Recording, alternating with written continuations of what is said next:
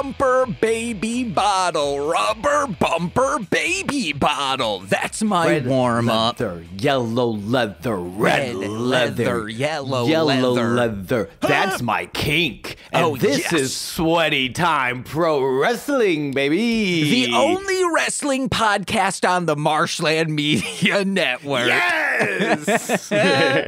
Actually, I'm currently talking to Mike Fantastic. He's going to come on for another wrestling show called Hollywood Heel Turn. Yeah, but until that guy comes around, fuck him. You're talking to old Goose Baby Sean. And with me, as always, is the lovely, the incomparable, the mesmerizing, I believe you would call him James. Hi, I'm James. Nice to meet you all. Give us a 5-star iTunes review. Do it, you coward. Get out of here, but stay on the app. Click down. You'll find it either on iTunes or Spotify. It helps out for real. For reals, though. But for reals. And if you want to hear us talk about weird bullshit and Lucha Underground Season 1, Episode 17. We 17ing. What is 7? Is that a thing? Yeah, it's juggalo shit. What is 17 in me? Oh, you've been explained this over on Shuffling the Deck, found in this feed as well. That's how we get new listeners. I forget something and then I have to re-listen to old podcast episodes. A war started in Mexico, yes? Real quick. I got real excited by the title. We will need to do a Shuffling the Deck soon when Violent J's solo album emerges. And boy, oh boy, I'm confident it's going to be the worst album we ever reviewed on it. We've reviewed so many bad albums. No, I've sent you one of them. Did you listen to that Good Pussy song? Absolutely not. I will. I need to. I need to. But I haven't. I was thinking he's released, I think, 2 singles and both of them are trash. Maybe we just do an episode where you live listen to them. Like, we can't play it on the show, but we can count it down. And then you just go, wow, man, this blows ass. It blows dogs for quarters. You know what really scares me? Is that I end up liking the album. And because it's a live reaction, I don't have time to lie properly. And then everybody knows I have terrible taste in things. Guys, I can't do that to quarters. This blows dogs for nickels. Wow. That's so cheap for blowing a dog. Uh-huh. But you know, you then get passive income because you film it and throw it on like beastphiliaforums.net. And it's so important to build a community in whatever field you're in. Yeah. So, really, I'm not blowing dogs for quarters or for nickels. I'm blowing dogs for the community. Yeah. You know what I mean? Yeah. The juggalo community. Oh, man. I wish there were more juggalos in this episode, but I still enjoyed this episode. Yeah, we got Vampiro. That's one. We got Vampiro. That's enough. We got Striker, baby. I don't know. I feel like he would hang out. He tried to sell us a condo. I need a condo. It's where I keep all the quarters I get. Oh, hell yeah, unrelated reasons. It's because you and Torchy and her spouse are like, it's too cramped in here. Nah, we're just trying to find room. Wait a minute now. I don't know. I still don't know how to respond to this joke, to this bit that me and Torchy are roommates. Torchy's into it. I know, it's not a roast, but it's a lie, and I'm very uncomfortable with lying. You need a condo so you can put stand-ups in every week, right? Wait, what now? For a comedy condo. House. Yeah, I need a flop house. Yeah. I need a place where I can never wash the sheets and let the stench of piss just kind of linger. Or the stench of bacon. And where I can watch all my favorite recaps. Like a recap to this episode of Lucha Underground, episode 17, A War Started in Mexico. Where we see, did you like that transition? I did. I know you did. Yeah, baby. Alberto's still fighting Texano. No. Whatever. At this point, and because it's been like, I think this is their 3rd episode together now. It feels so removed from the rest of the temple. Do you get that? Even from this recap, I was like, yeah, it feels like they're doing their own little TV show. And then meanwhile, we're over here watching Happy Days while Jody and Chachi is struggling in the ratings. It feels like this, where if we were to get a show within a show where we see the behind the scenes seedy stuff going on. That's every other wrestling performance. And then like, hey, here's the main event. This is what the show actually is, not the show within the show. Yeah, but also the reason this show I think is special is because the show within a show. Mm-hmm. Like what sets Lucha Underground apart from so much other, even today, there's no wrestling show, past or present, that it was, or future, maybe, I don't know what the future is. Lucha Underground Season 6. That's the future. Oh, we can only hope. And then Lucha Underground the movie. 6 seasons and a movie. And then the cereals and the toy lines and the merchandise, the recap where Phoenix is kissing Katrina, and Mill is punching chairs. We're recording this one. Hey, you know what? A little bit of upfrontness. We're recording this one comparatively early, especially for a guy who just watched the episode last night. Hey, how you doing?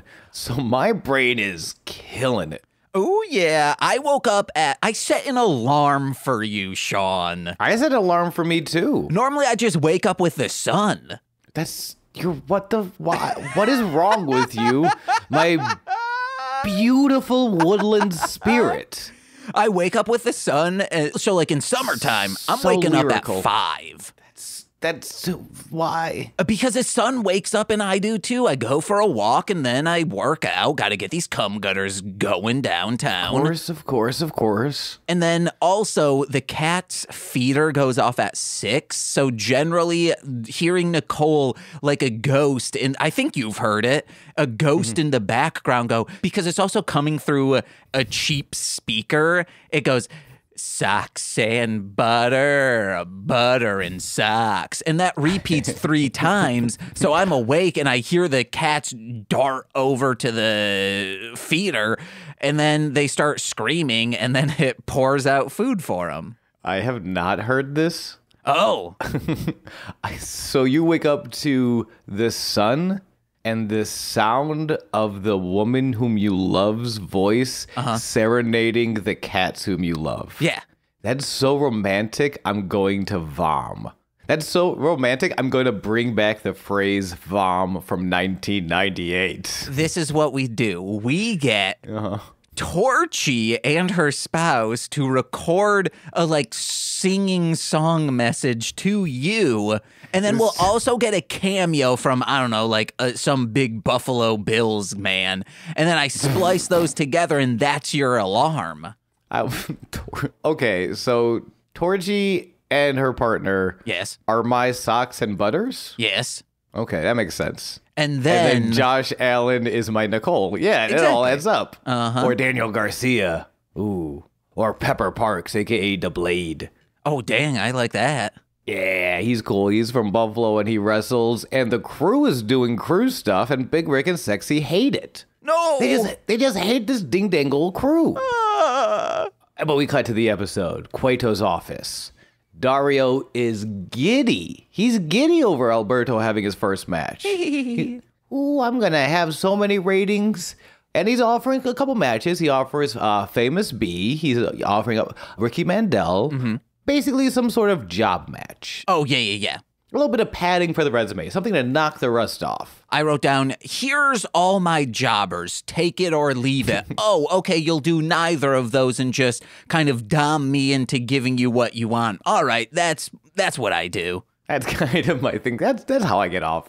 Yeah, Alberto wants Tejano. He demands Tejano. He refuses to take anything less than Tejano. In fact, he bullies the office supplies off of Dario's desk to properly dom Dario to give him Alberto v Tejano main event tonight. I have never understood or felt a relationship with Dario Cueto until this episode because he's like, dude, if you're going up against Tejano, you gotta give me at least a week to promote it. And I'm like, yes, I understand that so much.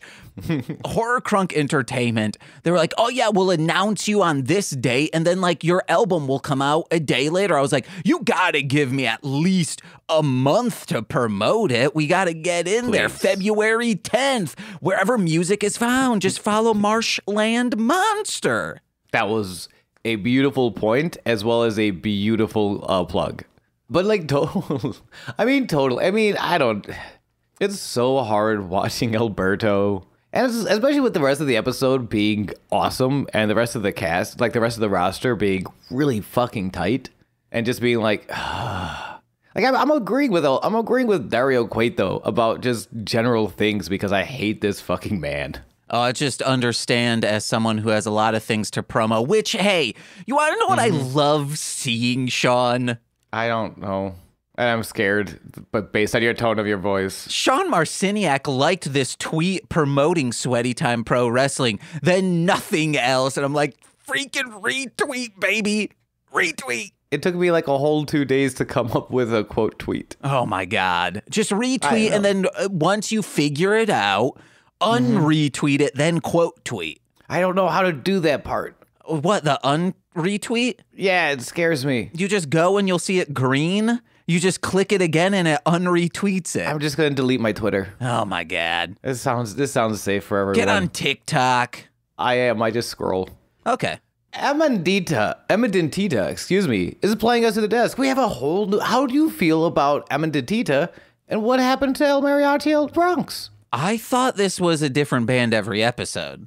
I thought it was going to be that until it was Mariachi El Bronx for I think 5 episodes in a row. It was a lot of Mariachi El Bronx. And maybe they realized hey, we can't just have a new person every single... Now that they're like, hey, we're doing in one weekend 9 episodes, let's say. Let's get them on for 9 episodes. Then next weekend, new people. Yeah, that makes sense. Okay, so we'll see a bunch of Amanditita. See, I'm going to fuck this name up. Amanditita. Amanditita. None of that's getting edited. I should also say, hey, Please. Remember, we're shortening up episodes, getting right into it, and I am implementing this movie's gay structure, meaning once we get 45 minutes into the edit, not into the record, into my edit, I stop taking out stutters and vocal pauses. Okay, that seems reasonable. We have 2... Man, my notes are terrible. We have two beautiful matches. Thank you. 2 feuds may be settled tonight. Alberto Texano, as well as this next match coming up. We cut to the ring, and it's Mil Muertes. Yes! An unforgiving presence walking to the ring makes Vampiro uncomfortable and makes James horny as heck. I wouldn't say horny, aspirational, because I want his ass. I can feel, you know how it's diagonal on the side? It looks like a polygon going into a keister. Oh, yeah. I'm starting to get that diagonal, and I'm like, yes, I'm almost a Mil Mullum. About to be a Triangle Man, and you're gonna beat the shit out of Particle Man. And I'm gonna look like it. Picture this. Okay. Laura Croft, but on my ass. You know, her triangle boobies. Okay. Yeah. I was just picturing an entire Laura Croft model. Okay. But your ass. Yeah. Which is, okay, yeah. Shove her up there. Well, great. Phoenix versus Phoenix. Boo. Yay. Phoenix. I like Phoenix. Phoenix wrestling not only the Smash Mouth luchador tonight, but his fiery jealousy. Because he's been making out with Katrina every day, all the goddamn day. And meanwhile, Mil is, I don't know, bullying Chavo, which is a noble endeavor. Hey, Mil, I love his style. The beat you till you stay still style. This is not a long match, but it's a really nice match. A little bummed it only goes a little over 5 minutes, 5:46.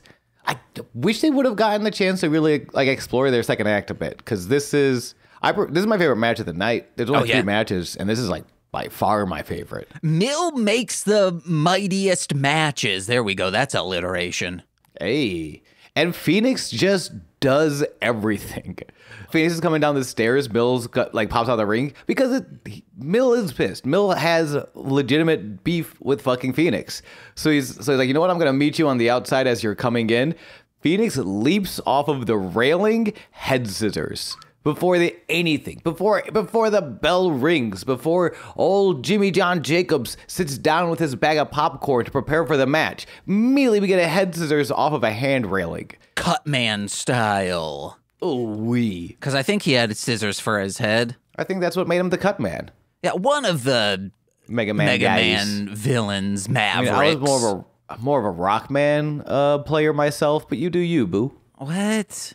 It's the same game. Come on, man. Why are you so mad at that one? Oh, now you're going to be like, oh, I prefer Super Sentai over Power Rangers, but not because I prefer it more. It's just I'm such otaku.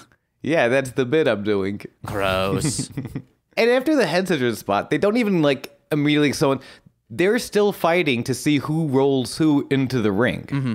And fucking Phoenix, instead of allowing himself to get rolled into the ring, he jumps onto the apron, backflips off, and super kicks Mill in the face. Again, and it all goes to tell the story of Phoenix just has so many different ways to hit you, but Mill really only needs one, because as soon as they get in the ring, he levels him. He decks him like a stack of playing cards. And that becomes, and it's really, that's, in some ways, that's the basis of Technico and Rudo, is that why Phoenix is kind of the perfect Technico in that sense, because he has so many different techniques and so many different maneuvers and so many different ways to get into those maneuvers to hit you, where Mill doesn't need all of them. He doesn't need to be flashy or even very technical. He has that smash mouth, straight to the point. What did you order? Well, you're getting a ham sandwich, because all you need is a ham sandwich. Keep your body going. Sean, can I be honest with you? I would love for you to be. Yeah, because no one else in this business is. Wow, how can you speak so true to my soul? That's something Mass Striker says during this match. I missed that. Vampiro says, can I be honest with you? Then Stryker says, please do, because no one else in this business is. Matthew, I'm sorry that Vince McMahon hurt you. I truly am. He hurt a lot of people. Yeah, and you want to know who else hurts people? Mil Muertes. Yeah, because he's void of human element, just like the bad Godzilla films. Wow. Such high praise, such devastating critiques. Oh, except he's good. Mill's good. The Godzilla films where the human stuff is boring and just void, that stuff's bad. Mill's good. Mill's great here. DDT, chopped. I don't know. I'm sure I've seen it before, but to see someone chop someone inside out, to see them throw a chop and then Phoenix takes a flip bump is fucking so exciting. Well, speaking of DDTs, I've been getting into, whenever I see someone who I'm oh, just get them off the screen, I say, oh, someone should DDT them. I agree. We were watching the Jordan Kempler from Daily Show, Finger on the Pulse, and he was interviewing people at a Trump get-together, not a rally because not enough people showed up. Amazing. The mental gymnastics. Speaking of mental gymnastics, there were these two older women, maybe late 60s, discussing to him how Trump, because of a law he passed, the military is the ruler of our country. And then Jordan goes Trump is responsible for sending troops to Ukraine and all that, and they're like, oh no, that's not the military, and they're like, he's like, what are you talking about? And they're like, there are two militaries, and he says, okay, so a good one and a bad one, is that what you're saying? And they say, absolutely. And I go, oh my God, someone DDT these women. I mean, truly. Some people deserve a DDT. That's the thing. I love Jordan Klemper. One of the two. I love Jordy K. I truly do. I feel bad that I will have a threshold to the show sometimes where I'm I'm so glad he's getting these people and these takes on camera, because we should know that people are thinking these are human thoughts and should be shared. We should be aware of this. I can't watch it all. I will reach a threshold where I'm I gotta just stare at some paint drying for a little bit. Something wholesome. I don't care what. Nicole's the same way, so when we watched that one yesterday, I said, you get ready to be mad bright and early in the morning. Aw, you know who else woke up mad bright and early in the morning? Phoenix. I was going to say Mill here, but also Phoenix. Well, I think even more Phoenix than Mill. Because I'm trying to think, because I don't think Phoenix is mad necessarily at Mill. He's fighting what he perceives to be evil. Because we've seen Mill, like threaten women and just kind of be a general nuisance. We don't exactly know what's going on with Mill. We just know he bullies Chavo, which is great, but then he also bullies everyone else. But what women has he threatened? Katrina. Oh, she ain't a woman. She's a devil in living flesh. She ain't no nun, dude. Okay, that's okay. Do you want to, how far do you want to play your misogyny bit today? It's not misogyny. Demons do not have a gender, okay? I don't think she's a demon. I think if anything, I think she's a witch. Demons do not have genders, okay? Which you said, but then I disagreed with the premise. Neither do witches. Witches have genders. No. Witches and warlocks, they can go in and just do whatever they want. That's what magic is. Can you say that one more time, but spit more out of your mouth and almost cry? I'm just saying. Warlocks and witches. They do whatever they want. It's chaos. That's what magic is. That's what magic is in Santa. And Santa is magic. He just does what he wants. He doesn't even have to ask his parents for bedtimes or fucking anything. And it's fine that he still lives at a home when he's 37 years old because he's magic. That's what magic is. Santa, just like witches and demons, he's a genderless elf, okay? He's a fucking gigolo even though he's never had sex. And that's fucking great. Yes. God, I'm so happy to be a virgin. But yeah, but definitely Mill is the one I think fired up in this match. Oh yeah, he's wrestling more than to wrestle Phoenix. He wants to hurt him. He wants something out of this sweet bird lad, and that's his soul and his body and his blood. He hits a fucking TKO cutter, which looked awesome. Phoenix finally starts to fire up, but he keeps getting knocked down because it's weird. It's hard to fire up when the dude wrestling you is the angry one. After this knockdown, we see Katrina at the top of the stairs. She has finally appeared in the temple. And all the audience who's chanting Phoenix, Phoenix, or Muertes, Muertes, they finally start. Everybody agrees to chant Katrina. Yes. Hell yeah, I say agree. Demoness. No, they don't. Wait, Stop. why do you have to gender the But demon if they don't have a gender? I don't know, guys, okay? I truly don't think she's a demon. She is. That's what Vampiro says. And what he says is law. That we cannot start taking Vampiro canonically. If we start taking every bit of Vampiroism canon, we're ruined. He's Juggalotus. That's also true, though. I'll give you that. I agree. Mill's distracted, and this is another detail I really liked. Mill's distracted for like a second. He's not like on the apron going, "What do you mean you're out here? I can't believe," like for 3 minutes. He literally just goes to look to see that she entered. And then but that's like literally all Phoenix needs to come to like string together a full-on combo. Is him turning his back slightly, seeing Katrina, not even having, because he doesn't even react to Katrina, because he like turns back to Phoenix, and Phoenix is all over him. Ends up like a 3-string combo with a tope corkscrew. Who does that? Phoenix. Okay. Who wins this match? I forgot. Oh man, that's what I love about this. That's what I love about this match too. Is as much as like Mill's on top of Mill is bullying the shit out of Phoenix, because problem is they go to the outside. Mill's kind of rough on the outside. That's when Mill repeatedly brutally smashes Phoenix's head into the apron. By the time Phoenix's head comes up, he's got a bloody mouth. Good. It's real nasty looking. But the problem is, Mill uses that chance to breathe. Literally to breathe. He's not like pantomiming. He's not like waving and giving Phoenix. Maybe some of this is in the edits, in which case the editor is doing an amazing job. Because Mill takes a second to breathe, and Phoenix is right back on top. Jumps into the ring, hits a rolling cutter for another two fall. Do you think Phoenix and Phoenix's the birds have a very, very short refractory period? Now, when you say refractory period, do you mean how long it takes for them to have sex after they come once? Yeah. Okay. I was just making sure it wasn't like how quickly they reflect light. Oh, no. Okay, no. How long do I think it takes Phoenix the wrestler as well as Phoenix the mythical birds to have sex again after they come? How long do I think it takes? Yes. I say this because when I come, I pretty much die, all right? Yeah. La petite morte. Morte, but you are big style, petite morte.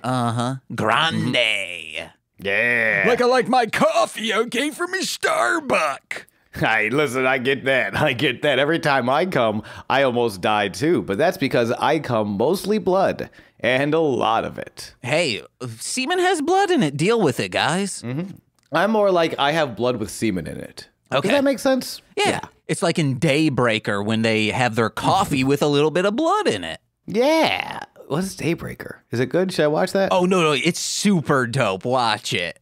Awesome. Also super dope. So at the end of this match, Phoenix goes to the top rope, as Phoenix is wont to do, but gets caught by Mill with an avalanche codebreaker. Mill leaps, which I don't think I've ever seen Mill leap to the top rope like this, which is awesome. And then just kind of puts both of his knees up and falls on his back, bringing Phoenix into his knees. Brutal cutoff on the top rope. Then goozles Phoenix to his feet, holding eye contact with Katrina. Flatliner. Mil Muertes wins in 5 minutes, 46 seconds. Oh. And James came bloody buckets. I don't do that. That's you. That is me. That's true. I cried bloody buckets because I love Phoenix. But Mil, he had the fire in him. He had the fire in him tonight. I got to give it to him. When he got it going, he's got it going. And he says, "You demoness, you genderless being, lick him." And she says, "No, never. Oh, why do you do this, Mil?" That's all true. When she says no to the request for the lick of death, he goozles her by the neck, drags her over the top rope into the ring. Yeah. Which is crazy. Because she's on the apron. Mm-hmm. Looks insane. As he's doing it, though, she ends up dropping the stone, which Phoenix clocks, picks up, smashes Mill in the face with, but the front of the face, because he's a good guy. He won't hit him from the back. Yeah. Which is something I love. Like, you're dealing with supernatural forces. At least one, if both are not actual demons, they're definitely powered by demons. Like, you are Van Helsing in this situation, but Phoenix is such a good guy. He's still like, well, I have to turn him around so I'm facing him when I hit him with the rock. Otherwise, that's just kind of a dick move. It's something I love about Phoenix so very much. But yeah, he hits him with the rock, staggers him. Gamangiri drops Mill, goes to check on Katarina and picks her back up on her feet. Katarina licks of death Mill? Huh? Gives Phoenix the sweet post-lick of death smooch. And I love the line, "No Lazarus pit can save Mill now," as the Animo chants for Phoenix fills the arena. Animo, animo, animo. I will say, you skipped over a just amazing, 2-second thing. When Phoenix goes to pick up Katrina and they look at each other, this is the hottest, most sensual thing I've ever seen that the rom-complex should do each of these matches. You know what? That's true. Of holy shit, what is going on here? Oh my God. I've been told by multiple times I'm forbidden from appearing on the Rom-Complex because I just keep voting for Donald Trump and I can't help it. What? Well, anyway. I thought you meant for doing a movie. I'm like, what rom-com was he in? All of them, if you think about it. Home Alone 2. That's the big one. But yeah, it is decidedly hot because it's that forbidden I can't believe we're about to do this. You know what? Let's run away together kind of look. And it's there is something so deeply fucking hot about let's run away together. Let's just do it. I'm tired of all this. I can't. This world is not meant for us. Let's go build our own. And It's not meant for them specifically, meaning Katrina, because she's of hell. I don't think she's of hell. I think she has of hell powers. When we find out she's a demoness in living flesh, Razakel style, but really a demoness in living flesh and not just a rapper stating that, we're going to be eating crow. Well, I'll be eating crow because you'll be like, ha ha ha ha ha, I was right. Yeah. But you know what? That means I'll have lunch, and that's pretty cool for me too. Eating crow while you're sipping Joe from Starbuck. Hell yeah. I'll listen to sad country guitar as it rains in the temple on Conan, which is our next little video package. Literally the saddest ass fucking country ass fucking tune I've ever heard in my life. Sean, appear weak when you are strong. That's every day for me. That's not being a humble. That's just plotting. That's it. Which is kind of Conan's thing. Like, from day one, Conan's been a piece of shit. And they've never done this, which I like. It's almost like these Kingdom Hearts, like they're showing like this shaky footage, and it's all because it's raining all the time, so nothing's super clear. And then it cuts into like a title card essentially with like typewriter fonts of appear weak when you are strong. Oh, yeah. In the midst of chaos, there is also opportunity. Dude, we have to re-edit this with simple and clean. Yes, we do. Yes, we do. What are we doing? What are we doing? All right, guys, see you later. Simple and clean? Bye. I'm just... If I ever get on the ROM complex, I want to do Kingdom Hearts. Yeah, I guess it kind of is. I mean, at least the first one, you know what? Because you could go Sora and Kairi, or you could go Sora and Riku, and either way, you got some sweet romance there. Well, for a rom-com, this is a rom tragedy. What are you talking? Goofy's name is Donald Duck. Is a silly little bastard and brings enough comedy for the whole family. 10 out of 10. I'm saying in the classical sense that a comedy ends with like nice things happening, how you want it to play out. Well, I've never played 3. I've only played up to 2. Well, and everything ends like in the classical sense. Kingdom Hearts 1 and 2 is a perfect comedy. No, it's not. Like they don't end up together. Kairi is gone. In 2 they do. Okay, well, I don't remember 2. You said just 1, and I know the ending of 1. Kairi, like, disappears. And Riku is lost in Kingdom Hearts with King Mickey. Yes. But in 2, everyone gets a real happy ending, so we'll do 2. Okay. Even though Simple and Clean is only in 1. I don't care. I don't care. I don't even care. Simple and Clean is the Quato's office is up next tonight. It's hard for Evilise to let go of her #1 contender opportunity she believes she deserves. Man, she's cool. She's really neat. Demands to be #1 contender after defeating Angelico last week, who is standing behind her, as well as Son of Havoc. Oh my God.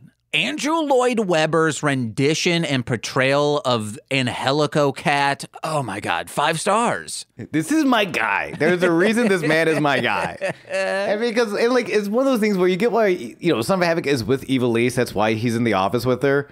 And you're just kind of sitting there watching going, why is Angelico, you're feuding with these two. Why are you in the office with them?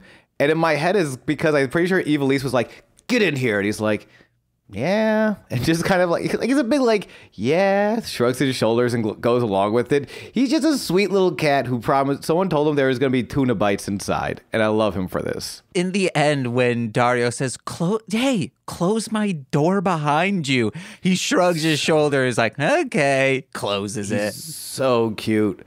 So yes, Evilise is demanding the #1 contendership. Dario waves her off and her texts and the emails she's been sending to say she won last week, but with Son of Havoc's outside interference. Now, to prove she's a worthy competitor, she'll have to beat Angelico again next week, but no Son of Havoc outside, because he'll be inside special guest refereeing, that's kind of cheating. That's bullshit. That's so much worse. Unless she says, you call it how it is, you fuckhead. And maybe then he's like, you want to know what? I'm going to call it as it is for Angelico. Maybe. Yeah, I guess Dario's kind of like, I think he literally says something along the lines of, handle your woman, Son of Havoc. He says, I hope you can manage her in the ring as much as she does you out of the ring. Yes, that's the storyline. God, women need to know their place. Or more so, I'm going too much wrestling, not giving wrestling credit. It might be more of Dario Cueto and Vampiro, who are canonically villains. You know, like they're bad guys, or in Vampiro's case, loves the bad guys. And Son of Havoc and Ivelisse are finding their own new thing.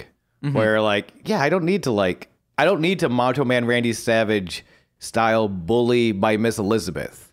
She can bully me, and it's kind of hot. Yeah. Ivelisse and then Ivelisse takes Son of Havoc by the beard and drags him out of the room, and it's kind of hot. And then Angelico, before he leaves, he doesn't even shrug. He's always in dancing animation, like idle animation. Yeah. He's always lightly moving the shoulders back and forth, and he just kind of like points his way to the door, and then starts before. And I almost forget. He gets no lines in this piece, but he does serve beautiful puppy dog eyes before almost forgetting to shut the door on his way out. He moves and acts like a character from The Bouncer. Okay, yeah, the Squaresoft beat him up. That's and kind of dress, and maybe not so much now, but like if you see his later stuff, the neon green and black gear he wears, kind of dresses like he's in The Bouncer. Yo, Angelico is Squaresoft. And wrestling is Kingdom Hearts. And simple and clean is the way that this trio is making me feel tonight. It's hard to let go. The Temple Training Room is up next, as Puma is working out on a heavy bag, as Patrón slow claps behind him and approaches. Sean. Yes, James. Let's just say it. Let's let him know. We don't have enough patrons over on patreon.com/MLM pod for me to even consider fighting this legal battle with the Dominator. It's done. These cages are out of here. Good. However. Why is there a however? Dogs still need to be put in their place, as well as their owners. And I saw a revolutionary video on Jimmy Here /Shorts YouTube. I need you to know you sound like every man telling Son of Havoc how to behave in his relationship with Ivelisse. It's just this dog. You dog. Would put Ivelisse in the Dominator. This dog just being like, oh, I'm a dog. Yeah, just laying in the sun or something. And this cat's looking at him. And then just starts pounding on this dumb dog. This is the new Dominator. We get big cats, i.e. a puma. We train them to just kind of lord over and, I guess, police a household that has a dog and a dog person in it. Can't. There is so many reasons we can't do this. I'm not saying a literal puma. I say, like, we get a big-ass cat. Okay, because you did a minute ago say a puma. Like a puma. I'm saying, hey, I saw a puma. That makes me think we kind of start...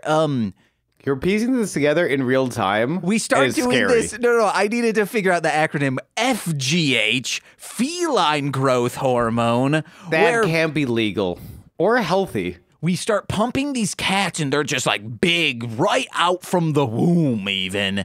And boy, oh boy, they're just start going. They're not attacking. They're just bullying. There to have a dominant presence in a household that absolutely needs it. Because if you are a dog person, guess what? Life has been a little too easy for you. Wait, what? Now this is a punishment for people owning dogs? Dog people. That's what I'm saying. If you are a dog person, you absolutely need to be put in your place a little bit by a dominating cat. Or you could just own a dog and be happy. Ugh, no. You're allowed to be happy. No, because dog people push their dogs on us, so we can push a big cat on them, okay? You literally wake up every morning to this sound of the love of your life serenading the cats who clearly run your shit. Yeah, I don't need a dominator of a cat. A catinator. See, this is the thing. We need to catch it. We can't just call it the Dominator. We should, because it's legally, we can no longer after the multitude of lawsuits, which you did get my message. I did flip on you severely in court. Did you know? You know that? Okay. I don't want that coming up later and it being a thing. Just even in the proceedings before we even took it to court because we didn't even settle. It was just, I concede. Yeah. I was like, honestly, I had more flipping to do, and I'm bummed I didn't get to flip more. But, however, in my conceding, we will be succeeding. Watching, also just think of all the ad revenue on YouTube, seeing these cats just prowl around, you know? This bit sucks. No seating about it. Oh, yeah. That was good. Man, check out Brunch Prov. Nicole, we were trying to figure out, why is it called Brunch Prov? It should be called Lunch Prov, but then Nicole's like, oh, they're all comedians. 1 p.m. is brunch for them. Oh, yeah. Absolutely. And we're just working, and it's happening today, and it's just going to be a real nice little workout of comedy sets. As just like Puma working out on this heavy bag as this fucking, you know what? He's in another segment tied to the rest of the temple. Alberto El Patrón slow claps from behind Puma. He's tied to something, I guess. He says he doesn't know what Conan told Puma to motivate him, but that Puma's got to man up because Cage is not even a man. Dude's a freaking machine. It's crazy. And we can't even talk about him anymore. I will be editing out anytime we discuss Cage or one of his matches. Why? Because it's too close to the Dominator. I'll start getting sad. Don't stop erasing the career of a brilliant wrestler who it took a long time for him to get noticed in the mainstream. He's finally getting noticed. He deserves his praises because of your shitty invention, which is really an excuse to abuse animals. Brian Cage is the man. Who is a machine? We need to start calling him by his full name, Brian Cagelowski, because, you know, his stage name is a cage, you know? Okay, Brian the machine on a man is terrifying. And I guess, and Patrón recognizes that, but he's also like, whatever, dude.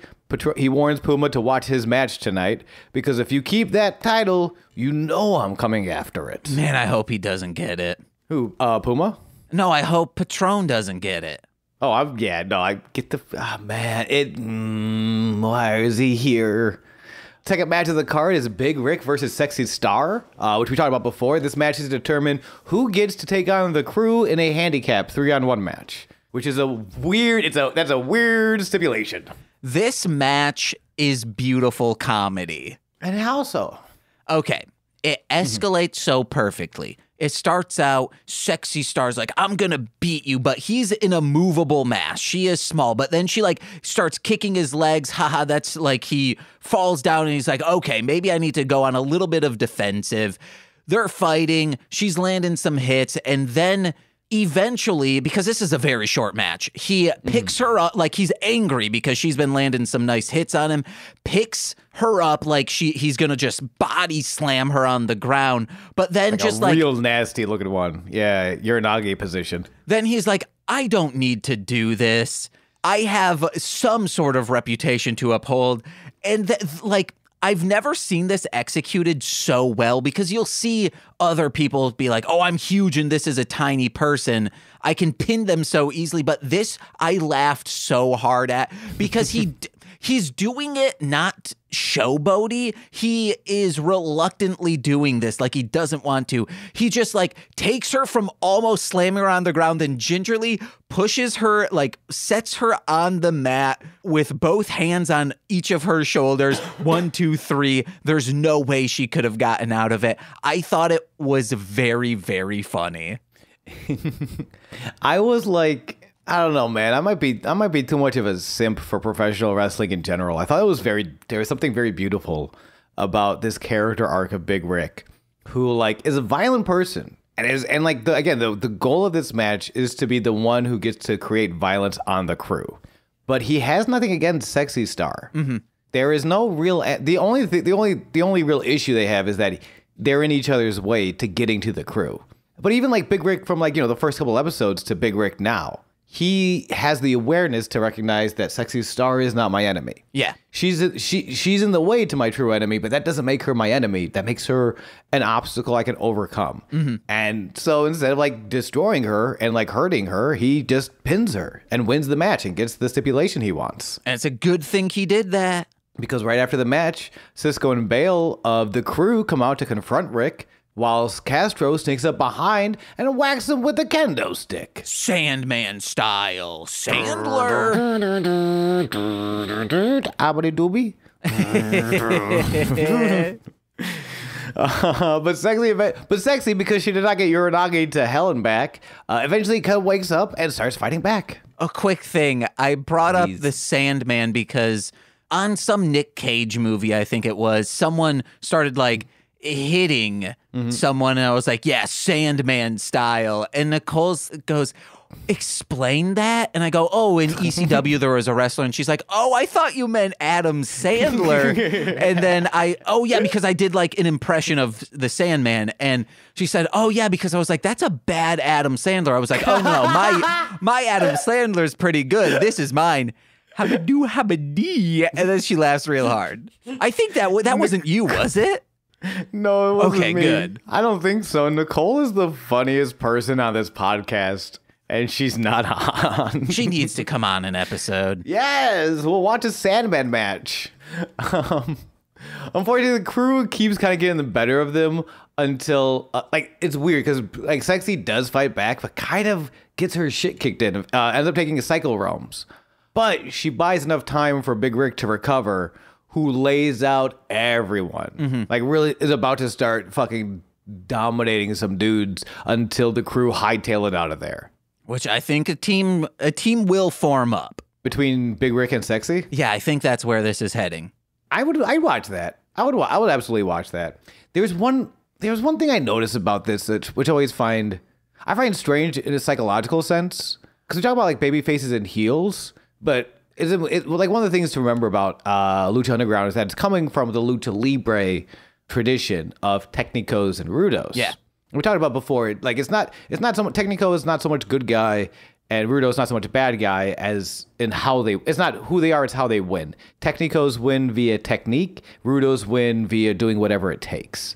Well, and one of the things with the Sexy Star sort of offense up top is that there was really not that the wrestler had no technique, but that this like she had like Sexy Star the character had like no planning.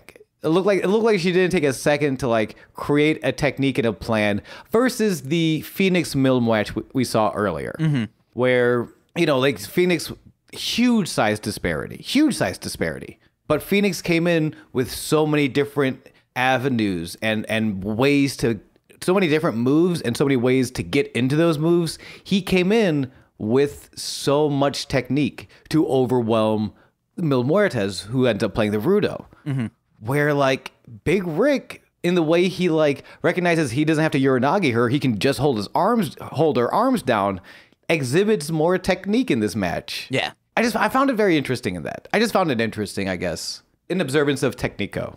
As you were talking about the differences between, heels and like in United States wrestling, it's you're a good guy, a bad guy, and sometimes a tweener. You might have that. Maybe an anti-hero a little bit. But I really like how Lucha Libre goes at it because it's more D&D minus the neutrals, where you have lawful good, lawful evil, chaotic good, chaotic evil. And good is a very subjective term. It's what is good. You can have a traditionally your big bad evil guy could be what is considered lawful good. Yes. That's Wait. very No. It could be. They might conceive themselves to be lawful good, but in the grand scheme of things, people would be like, well, what you are doing is evil. Your delusions of grandeur are making you think what you are doing is for the better. I mean, this is also high-level D&D thinking that we have zero time to get into. Yeah. But I will say real quick, because it wouldn't be a delusion of grandeur. It would be a delusion of culture if, for instance, they were raised and they had, like, not Sauron, but if there was like a generation after Sauron who was like, well, listen, my father taught me this is what good guys do. They raise an army of orcs and they hunt a bunch of halflings. Like, it's not even like I'm going out and making that decision for myself. I was raised to believe that. Yeah. And if someone came up to me with that character sheet and said, I think this means lawful good, I'll be, and it still comes down to subjectivity. And if there's a real D&D nerd out there, flame on, baby. I don't give a shit. Yeah, as long as you're not a D&D nerd coming to me saying like, well, technically a paladin can't be evil. They this and that. And it's like, no, they can. You know, it's a oath breaker. Anyone These can are be evil. Yeah. People who are so sticklers for the rules, even though there is a rule for paladins being evil, suck. Oath breaker, baby. But I do love, that is a very awesome point. They suck, but that is an awesome point of Technico Rudo being a lot more open-ended. And in a way, because they are a lot more traditional or babyface, good hero, villain, babyface, heel is subjective. There's a subjectivity to it. Like Stone Cold Steve Austin is kind of a piece of shit. Like, I love him, and he's arguably the biggest babyface in the history of babyfaces, but does nothing that a babyface would do. He's a piece of shit. He attacks people from behind. He does kind of whatever he wants. Like, he's just very popular. Like, there's a subjectivity to it, but because it's so open-ended, where Technico and Rudo, sometimes the Technico will get booed, but it's how they win their matches. It's what they are actually doing, not what they are saying they're doing. Yeah. God, I love wrestling. Except for this match, the main event. I thought you were going to say, God, I love Dungeons and Dragons. I also love Dungeons and Dragons. I do fucking love Dungeons and Dragons. New Derms Clerman coming out this week. It's a real good one. It's stupid as fuck. Let's fucking go.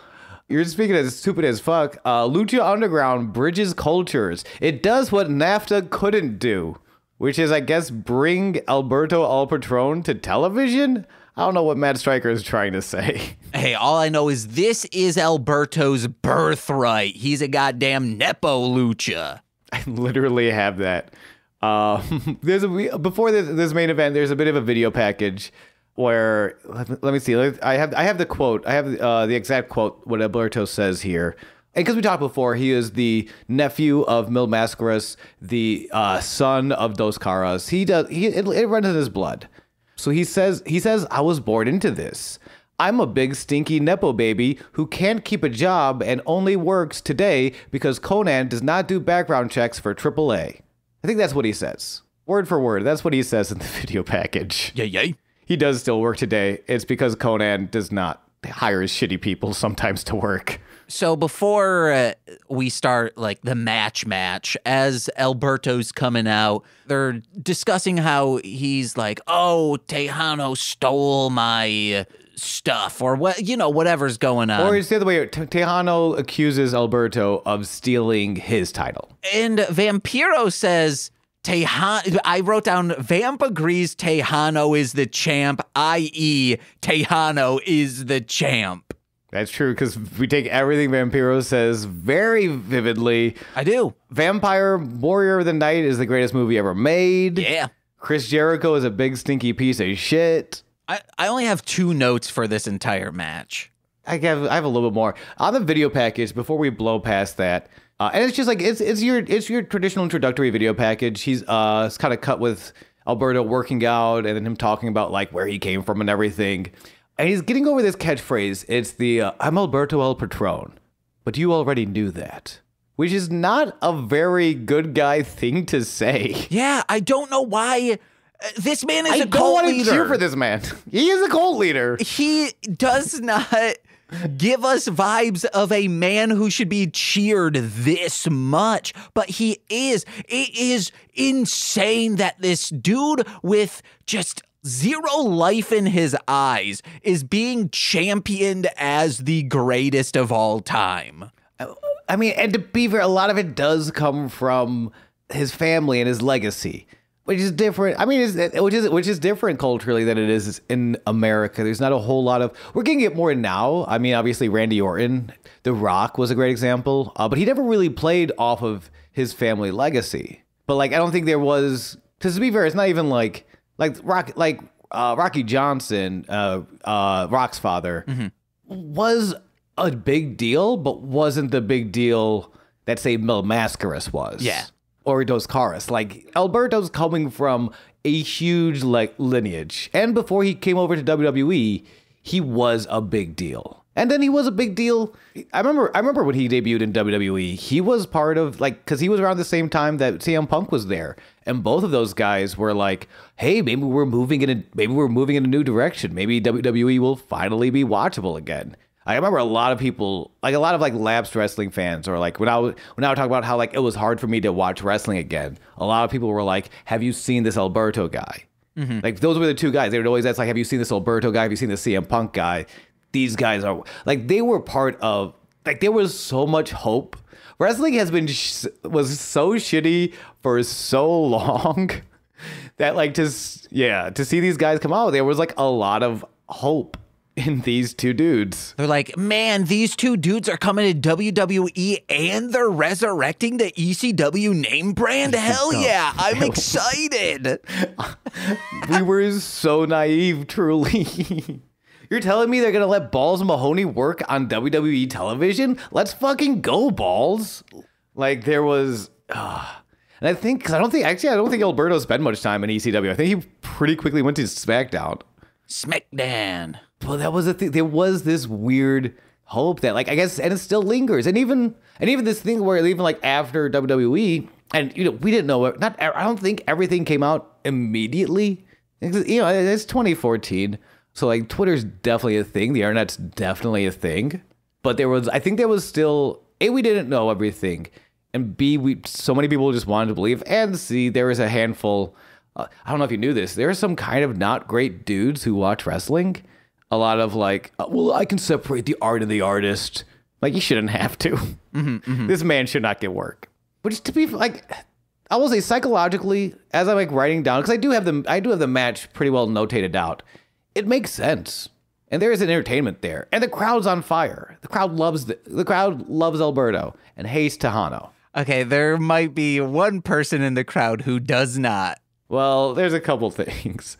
But like for the most part, like it's a structurally sound match that people are excited for, except for maybe one guy. Also, this man who's like, yeah, he's the champion, we love him, but we hate this dude because of the things he does. Alberto does the things that he does that makes him hated.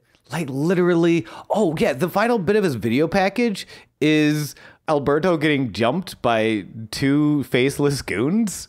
For reasons, I don't know. I guess he's Batman. And he goes, punch, punch. And he's like recapping. It's the end of the package. He's re-saying his catchphrase, I'm Alberto El Patron. But you already knew that. Winks at the camera. He says that over footage of himself winking at the camera while snapping the neck of faceless goon number 2. Who the fuck is this guy? Casually murdering and winking. How do you not already know? I do already know that. That's true. Who is he? He's douchebag Batman.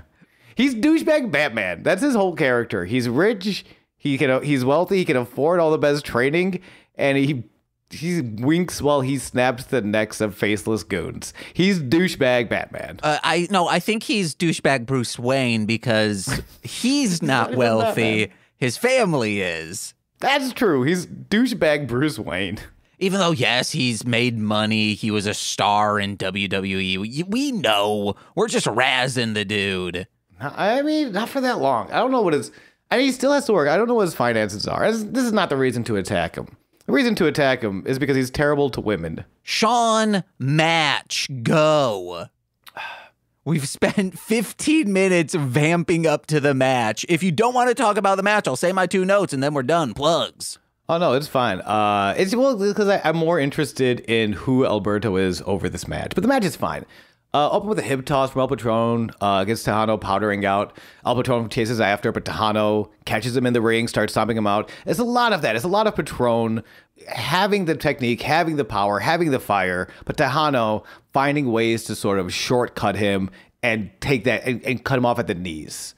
But it's never super long. Texano, pretty soon Alberto gets that Hogan fire, gets his 10 punches with his chef's kiss in the corner, which admittedly, it's awesome. I do love the 10 punch in the corner, and then at the 10th punch, he double fists chef's kiss.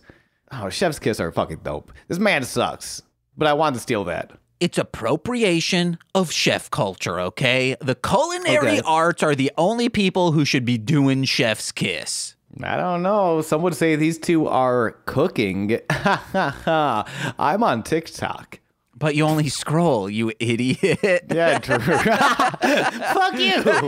How dare you? How dare you? Back in the ring, Alberto chance to fire him up against Texano's sleeper. But Alberto flies off the top to Texano's dropkick. It was very nice. Texano catching Alberto midair with that dropkick. Texano uses the ropes to choke out Alberto. Referee Marty Elias breaks the illegal hold to Marty chants. Marty. Like again, it's like it feels like the crowd was pretty excited for this match. There's a lot of Alberto chants. I was very taken aback by the Marty chants.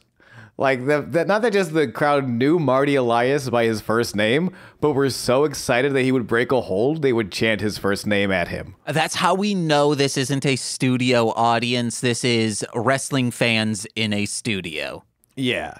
Which is absolutely what you want. Yeah. I think about it to this day, and it confounds me. It doesn't confuse me, but it does confound me. I think of it to this day, the day in which I watched this episode. Yeah, I watched it 2 a.m. last night, so it's the same day. Anyway, both men beat Alberto catches Texano on the top rope. After that, gives himself a moment with his superplex. They beat a 10 count to start trading punches. So Alberto finally gets his cut off, and then they just start trading punches.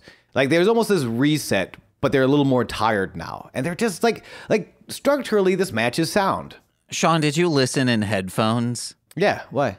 Because Patrón beats down Texano, and I believe they're directing it at Alberto. Because he goes to the crowd and he's like, yeah. And then someone in the crowd just screams a SpongeBob style, you suck. And it's so fucking good. I did hear that. And I agreed with that guy. Oh, brother, this guy stinks. And if he only knew then what we know now, we would all agree. We all knew how his TNA goes in a couple of, maybe I think less than a year. Agreed. This guy stinks. But Texano's working, and Texano's working great. Yeah. Alberto's telegraphs a super kick. Texano ducks for a spine buster for a 2. A lot of close falls. Texano positions Alberto for another superplex. I love this. This is when he's trapped on the top turnbuckle for an hour, but it's awesome. Alberto blocks the superplex, so Texano just starts clubbing into the back, takes a second to walk away, and boots him in, just punts him in the mouth while he's doubled over on the top turnbuckle. It's such a mean kick. I wrote down a stomping on the ropes because, he's kind of making the rope in the corner a hammock. So he's elevated off the ground, and then Alberto just kind of Mario stomps. Oh, that's not okay. No. This is Texano. Texano kind of rips Alberto down. Alberto's kind of sitting on the top rope. He pulls him down so he's hanging over it, and then he just punts him. Okay. It's a little simple. But as this, he turns around, he goes to the opposite turnbuckle. He starts ripping off the turnbuckle. Oh, yeah. And Marty Elias, fan favorite, is you can't do that. Give me that turnbuckle. I got to put it back on now. You can't just be breaking my ring. And while the referee does that, Texano grabs the bull rope, starts hitting him, starts cheating with the bull rope. A classic move, nothing spectacular, nothing hasn't been seen before, but a nice piece of business that does make Alberto this baby face. Mm-hmm. And then when he finishes up with the bull rope and Marty Elias comes back, Texano is now is the time for my superplex, which Alberto blocks again, punches him a few times off. Then we get this hammock spot. Oh, man, it's so good. It's a double stomp to the chest. Big Mario. It's wow, you should be dead right now. Mm-hmm. It's if you're watching a lot of WWE, it's a big Finn Balor. I think Finn Balor uses that one a lot, and it looks great. It's why I feel so bad for turtles every time I see an Italian hanging around. I never let Italians hang around turtles alone for too long. I just don't trust them.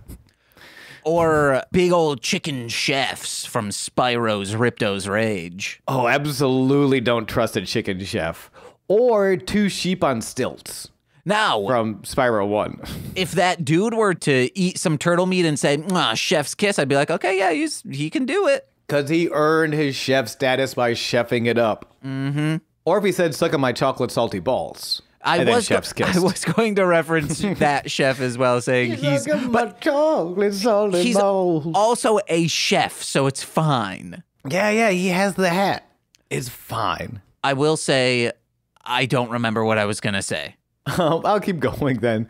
So he hits the double stomps. By the way, he's been wrestling with his shirt on this whole time, which is, I don't know, man. Let me objectify you a little bit. I don't know why he was wrestling with his shirt on this whole time, Patrón. But after the double stomps, he's like, let's go. Everybody look at my nipples. I'm going to telegraph my my submission finisher, Rompe Destino. But he telegraphs it a little too hard. I feel Texano heard his nipples coming, because he counters it with a big old sit-out powerbomb for another 2. Hell yeah. I started watching Kunk on Earth, I think is the name of the show. It's a Netflix mockumentary of just, hey, this is the world. It is so funny. It's a British show. So this woman is delivering lines as if she's 100% like, yes, this is me, to actual experts on Earth history. It's very funny, but they started talking about Jesus and like him always on the cross. And whenever people bring up like, I want to tweet this, but I'm like, I think people will get like very angry with me, which is Jesus wasn't that muscular. He was just dehydrated. Oh my God. If you create, I mean, it sucks because Twitter's about to die. So maybe do it on Tumblr. But just like an alt account, like a burner account of just Jesus bodybuilding criticisms. Yeah. I would follow that in a heartbeat. Jesus, maybe he was just eating bags of fried rice the night before on Good Thursday. Honestly, half of Jesus is drinking vinegar and good lighting. It's fucking bullshit. Yeah. It's fucking bullshit. Your religion was based on lies.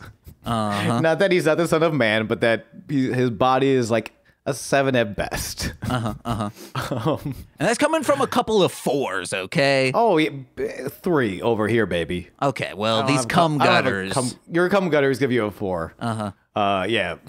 My soft, doughy physique gives me a solid 3. And this, I was going to say this match gives me a big old 10.5 inches of hard penis, but that's not really true. Texano gets caught with an arm breaker after the powerbomb. And this super kick, Patrón finally gets his super kick in. Desperate Texano goes for the bull rope, but Alberto counters with a tornado DDT. Afterwards, Alberto's now seeing the bull rope, uses it himself for the disqualification. 12 minutes, 19 seconds. Yeah, see, this dude isn't your hero. He's a wolf in sheep's clothing, and he's going to keep that clothing on throughout the entire match. Also, and I don't know. I'm curious, I guess, what everyone else feels. Because I want to read off the times. So and that's the last match of the night. There are 3 matches on this entire episode. Mil Muertes and Phoenix go 5 minutes, 46 seconds. Yeah. Big Rick and Sexy Star, 1 minute, 53 seconds. Not really a match, I would say. A great story. But there are also like match elements after both of those matches. True. But then Texano Alberto get 12 minutes and 19 seconds to end in disqualification. Not just that. I was like, wow, we're already on our last match. I got like 10 more minutes left. Look at the file size. And I'm like, oh, we're halfway through the entire episode. So either this is going to be a long ass match, which everyone knows I don't like, or there's just going to be so much ramp up. Maybe there's some extra packages we get thrown to, but no, like there's so much ramp up. Yeah, there's like a little bit after the match. Alberto keeps hitting Texano. He gets a 10 count with the audience, and the audience give him a 10 count as he's beating him with the bull rope. They're sadistic. And then he winks to the camera for the sign off. This fucking goddamn creep.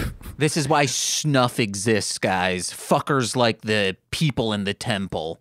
You're like, I'm a fucker like the people in the temple, and I love being a fucker like that. I don't know, man. The funnier thing would have been like, hey, man, I love Snuff, but what he was doing in that ring, no bueno. Well, it wasn't because he's missing with the rope shots half the time, which like is fine if you do that 3 times because he's doing the overhead like bull rope shots, like he's using almost like a whip, which I feel like works for 3. It doesn't work for a 10 count because No, okay. All the ropes are technically landing, but they are hitting him in a way that aren't going to do brutal damage, like literal to him. He's still getting hit with a rope, but not like, not with the tip, more so like 3 feet into the rope. Yes. I think the goal is for Alberto to land the tip of the rope on the mat in front of him first. So that the first contact of the rope is not Texano's body. The first contact of the rope is with the mat, and that's the thing. And it like still looks like would suck, but I don't think looks good on a 10 count. I feel like you do 3 of that, and then you ball it up in your fist, and you get a 10 count with the bull rope in your hand. Because you can fake that and make it look. You can like pull your punches and make that look better than the rope. I don't know. Maybe I just fucking hate Alberto and I'm looking for reasons to shit on this man. That's also fair. This dude sucks. I was just seeing that thinking, wow, that would hurt. Okay, that's fair. I'm sitting here thinking like, fuck, man, don't 10 count the whip shots when you have to like, again, we can like see the rope. We can see the rope hit the mat first. Do that, like do 3 on that and then get like a 10 shot in the corner with the rope around your hand. If you want the crowd to get that, if you want the crowd to make that 10 count reaction. Yeah. And I don't know. And again, or maybe I'm just nitpicking this man because he sucks. I don't know. All I know is I was chanting Texano by myself inside this room. Well, Nicole in the kitchen was probably like, the fuck is he doing? See, I'm a big Marty Elias guy. I was chanting Marty, Marty, Marty. And then right afterwards, I was chanting, there's one more. I was chanting Cueto's office. Because we see a fit we have not seen before. And 10 out. You know what? All the bullshit of this last match is worth putting up with just to get to this brand new fit check. Dario lets Cowboy King Cuerno know that Johnny's tired of being attacked from behind. This is not the King Cuerno you and I know. This is Cowboy King Cuerno. Wait, this was King Cuerno? Hell yes, it was. With the checkered shirt, the jeans, the real nice tight jeans showing off the butt, and the real low brimmed cowboy hat. So when Cowboy King Cuerno. When Cuerno is just like in his regular day clothes, he looks like someone in Texas Walker Ranger, however that is. He is the Walker Texas Ranger. There we go. In mask, of course. Low cow and the cowboy hat is so low. You know the cowboy hat is covering his eyes. You know he's sitting in the shade of that brim. This is some Los Luchadores shit. Oh fuck yeah, it is. And and he's got the boots, and you know the jeans are tucked into the boots. And did I mention this man? He's got a great tuchus. The denim frames it marvelously. Okay, they're talking about something, but I am distracted by Cowboy King Cuerno. To those who don't watch the show or maybe watched it when it came out, I would like everyone to know anything below the like collarbone, Sean is making up in his own mind. He does kick. His feet are on the desk, so we see the jeans. Okay, like briefly. But we do not see a butt. I am filling in a lot of gaps. I'm filling in a lot of gaps. But you can see by the way the jeans are laid on this man's succulent leg morsels. You're not filling in gaps, you're filling in Wranglers. Cuerno wouldn't be caught dead in Gap clothing. That's for goddamn true. Not Cowboy King Cuerno. This actually is important, so I'll talk about what they actually say, but I cannot stress enough, seek out images of Cowboy King Cuerno. I love it. Daria lets Cowboy King Cuerno know that Johnny's tired of being attacked from behind. Quote, and he made quite the convincing argument. I couldn't say no. Trust me, El Cazador. It is better to lock up someone inside of a cage. That way, they can never get away. The double meaning. Not a metaphor, because both meanings are very literal. He's Matanza locked inside of a cage, as well as this upcoming cage match between Johnny Mundo and King Cuerno. Oh, yeah. With the hat, and he does it, man. They cut back to Cuerno, hat low, and he does the one finger tip up so he can make eye contact with Dario. Cowboy King Cuerno is my fucking guy. It's as if Violent J is writing this episode. This is what Big Money Wrestlers should have been. Uh-huh. Oh, man. I'm sorry, Shelby, that we made you watch that shit movie. You're welcome, Shelby. We introduced you to cinema. Speaking of that, Sean, you got to come on This Existed over on patreon.com/MLM pod, because in the month of March, we are doing yet again, all This Existed, all 4 Fridays will be Corey and I discussing a specific type of film, and this year is trauma films, and we already got one picked out for you. Whoa, is this a feature Cowboy King Cuerno? No. With the one finger hat tip? Nope, it's called Father's Day. Oh, no. It's good. It's dumb and stupid, and ooh, baby. It's about a demon called the Fuckman who fucks dads. The Fuckman? Yeah, and it's someone trying to, like, kill him.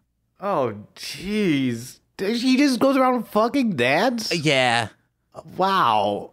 Okay. I'm so glad. And this made y'all think of me. There's a specific reason that we chose you for this movie, and we will reveal that to you on the podcast. If this involves Jim Kelly getting fucked to death by a demon, I'll be so upset. I don't know who Jim Kelly is, but what are your plugs?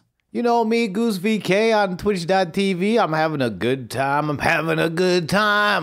I'm shooting blood out of my penis, because that's how I come. And that's what I would like to plug. Hey guys, all I am plugging this week, Height of Horror, please listen to that show. Presley and I discussing movies in a single year of horror, currently on 1998. We are doing Shrieker next week. It's going to be a good time. And I'm on TikTok now with that show, HOH Pod, HOHPOD. Check it out. I'm posting clips from the show and my shorter reviews of the movies that I just watch for fun in our fortnight of horror, because we do every other week. So, hey, that's a fortnight. Hell yeah. And then listen to my new album coming out February 10th, Horror Crunk Entertainment Remix album. It's really fun. More stuff from Horror Crunk in the mix I'm very excited about. And yeah. New Dragon Boy Suede MLM stuff in the works. Fuck yeah. And then patreon.com/MLM pod, $5 a month. You get exclusive content every single Friday in the form of podcasts. This Existed, Death from Above, a Sam and Max podcast, Mostly Speaking Sentai After Dark, and Engage with Nicolas Cage. But $10 patrons get all of that plus monthly bonus content in the form of straight to Patreon. Hopefully, by the time this is out, if everything works out, Shark Side of the Moon, we had to delay that 1 week. That should be out. And then I think we're doing Body Melt with Melzer for the end of February one. And you also get shout outs on every single free feed podcast. It seems like maybe Sean wants to come over for Body Melt as well with Melzer. Body melt. All right. Oh, his body is melting right now. It's so hot. Ooh, baby. Let's do also the shout outs for those $10 patrons, starting with Steve F. But you already knew that. Eric Berry of Ranger Command Power Hour. But you already knew that. Alex Z. The Waz. But you already knew that. Orion, he's a rapper, Defo D-FO. But you already knew that. Jordan B. The Chaos Witch. But you already knew that. Joshua Jakis. But you already knew that. Steve Barnes of Sweet Child of Time. We're back, baby. But you already knew that, baby. My mother. Mommy, you already knew that. Corey's BFF and roommate, Shane. But you already knew that. From the upcoming podcast, One Piece at a Time, I believe that's the name of it, that Fed. But you already knew that, Fed. And finally, Core Winning on twitch.tv. Core Win. But you already knew that. I've been James. King Cuerno is my new dad, cowboy style. Bye.